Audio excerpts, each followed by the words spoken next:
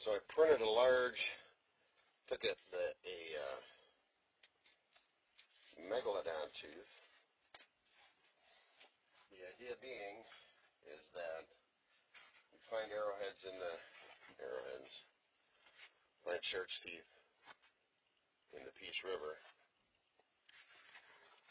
I'd like to do something with them. I here I've created a bracelet that's curing right now. You can see the shark's teeth in there. It's out of this two-part amazing clear cast rosin.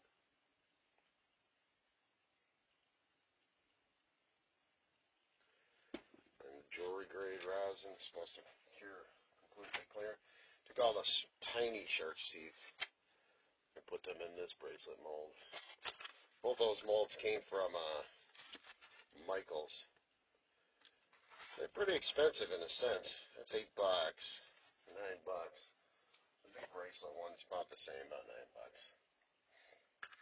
$9. You can make your own rubber for casting stuff pretty cheaply out of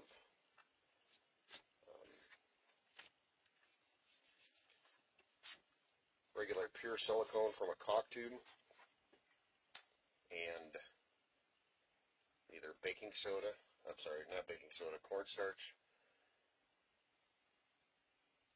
or regular silicone in soapy water. There's a ton of videos online about it, and we'll try that next. And it's been so long since I've cast anything, I wanted to go with a known quantity, so I'll go with high strength liquid mold making rubber. Amazing mold rubber, again from Michael's. This is about $20. This is about $20. You could probably get that much or more silicone out of a tube of silicone for $4. So it's a much more cost-effective way to make casts. So we find these shark's teeth.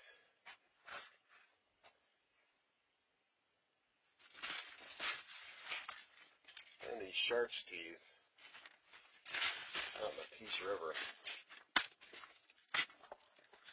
by shifting out the bottom with a sieve, all sorts of odds and all.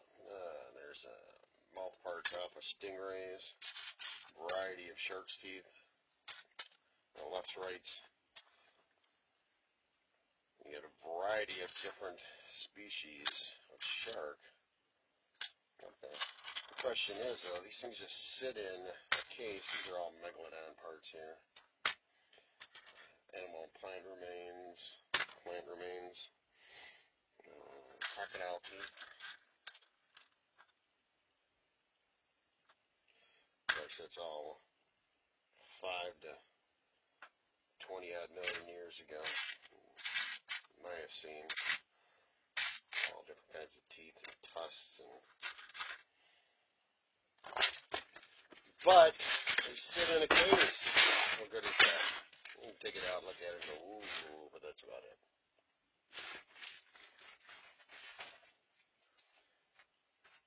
And if I cast them into jewelry or things as a keepsake, it'd be much more portable, much more easy to see, and much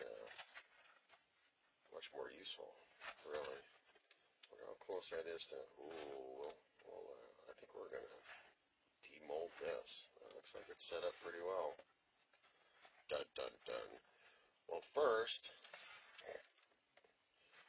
let's demold. Oh, that's going to be nice. Let's demold this. The concept being is I wanted something to store those in that I could look at them anytime and have a reason to go get more. So what I did was I printed up a Megalodon tooth. Pulled a whole bunch of versions of them down of shark's teeth. I only settled on a solo Megalodon tooth that somebody had already cleaned up. And what I did was I printed it. I modified the model dramatically. I'll put a link in the description to my thing when I throw it up on Thingiverse. Gave it a ridge, put some supports on it, put it so far off of the surface so that way I could suspend it in a media and cast it. So this way, when I come back from fossil hunting, I can very easily then cast all of the shark's teeth that I found in a clear rosin like this. Oh, I'm interested. I'm going to have to take a look at it. We're going to have to demold this right now. Oh, that's pretty cool. All right. This has been sitting for a day. Well, not quite a day, actually. I think I did these about 10 o'clock, 9 o'clock yesterday morning. So, yeah, 24 hours. Let's see what this is going to look like. This is a bracelet mold.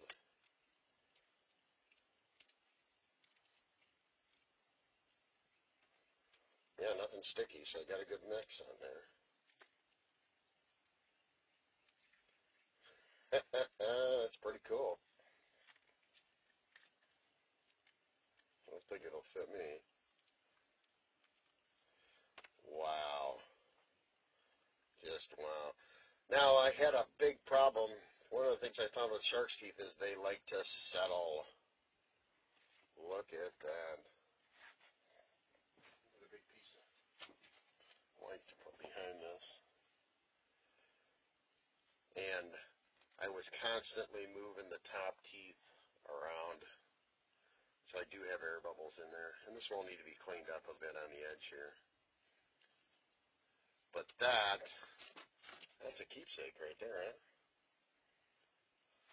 Made these for the granddaughter. But that way you can actually inspect and look at any of these shark's teeth without having to pull them out of a box. That is very cool. Clean up this edge.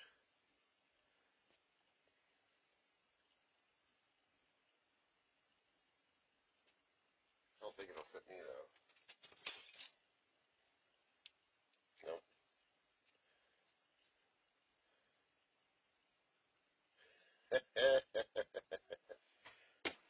Should we do the little one too? The little one was even less. Let's do the little one too. Alright, that popped right off.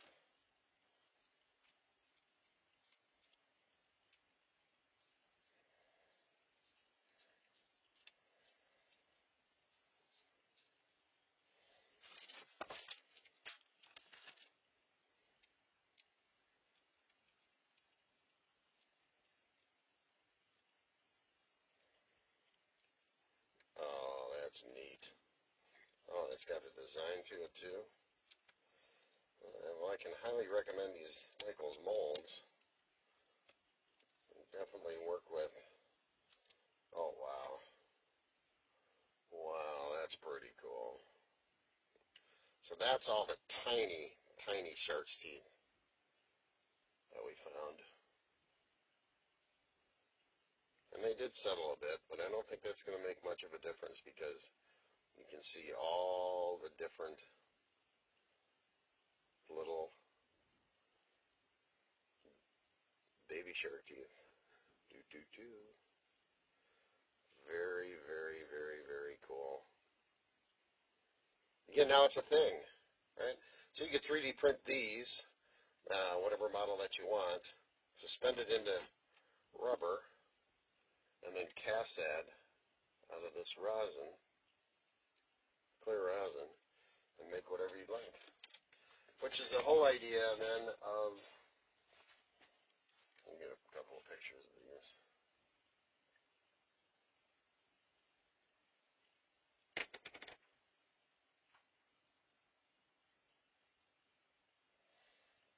Very cool. Yeah, you can see the bubbles. So what was happening, even though I let it sit for, oh, I don't know, about an hour and change, I still wound up with, every time that I set one shark's tooth in there, it settled. So I'd have to say with this rosin, before you put shark's teeth in a situation like this, gravity held these in place. Bottom ones, of course, but the top ones tended to settle. And you could see where I was screwed around trying to pull these up, etc. That's where all the bubbles came from. Oh, I probably ought to put that on camera. Here, you can see where all the bubbles are. Which, of course, in a sense, really doesn't change the coolness of it. It might even add to it. And that might take and do a slight blue tint to it. That would be kind of cool. Yeah, you can see a couple bubbles. So the shark's teeth are very, very dense, and they just tended to slowly settle down in there. I took a pair of tweezers and pulled them up. Not some of them up, but a couple of them here, like this one here. That's a bigger bubble right there. Oh, very cool.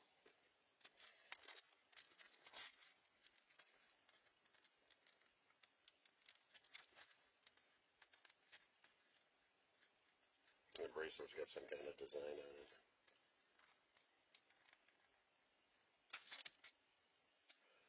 I bet she's going to like that.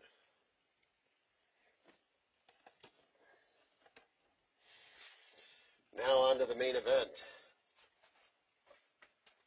The idea was simple. It's to create a mold that I could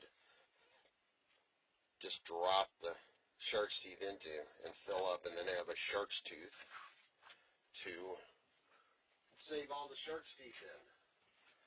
What I think I'm going to have to do is cut these guys off.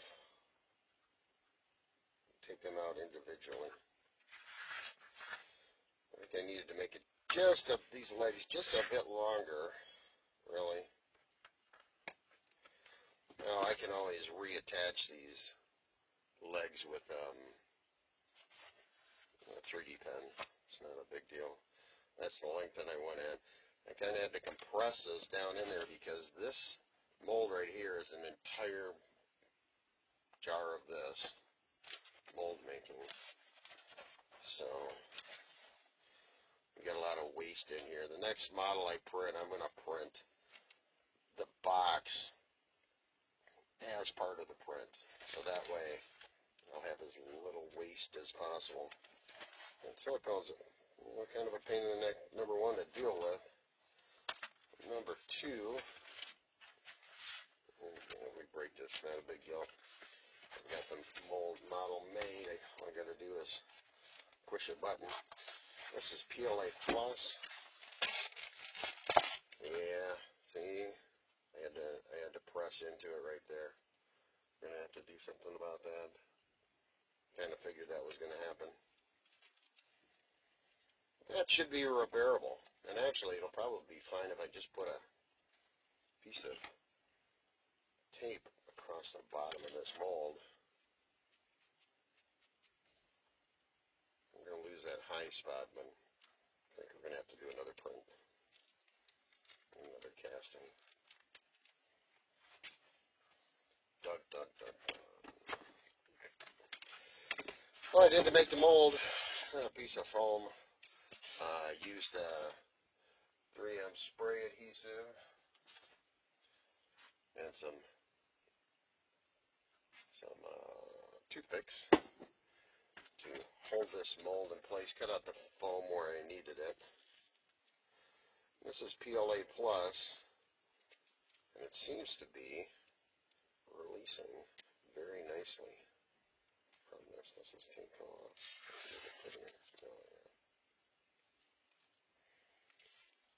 I probably could print this same thing if I scooped out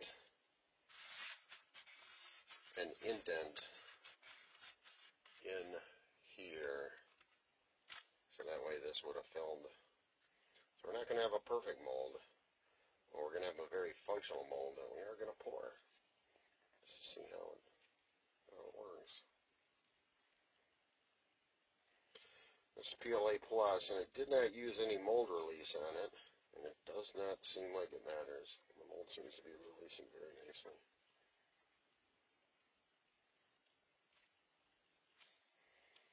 We'll work that around. Yep.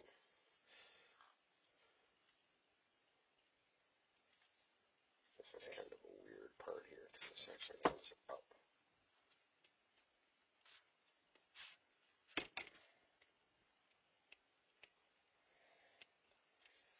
so does this. There's a tail. The model itself, you'll see in just a second, is got a rising part on each corner of it. Oh, look at that.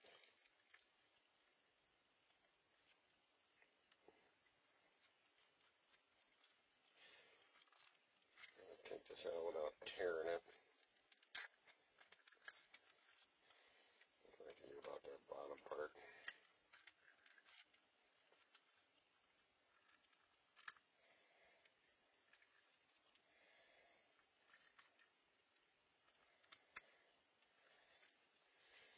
It's set overnight, but it doesn't need to. I think it's got about a 4-hour cure time on it.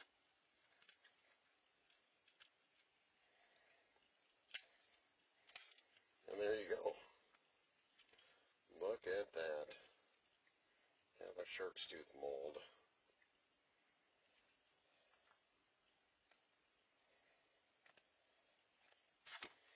Well, that's a tooth that I printed. All I did was, to make this base part of it, was I took a copy of the tooth, shrunk it down a bit, extended it out, and then sliced it off where I wanted to and made those supports so that way it would suspend it in there. I think we've got a little bit of PLA Plus still stuck in here. I'm sure the PLA or ABS or anything would work just as well. Well, that's cool. But I don't want this red stuff, the red PLA Plus that's left in here. I obviously pulled one layer off. I want that to, it'll get stuck in the resin. Alright. Very, very cool. Amazing mold rubber. We now have a very castable mold, and I left this ridge in on purpose. What I want to do is fill up to that ridge. These high points might be a little bit tricky. I'd have to tilt the mold around a bit to get the resin to completely flow up in there. Up in there, and down in there. We can clean this model up and do a casting. We'll see how it works.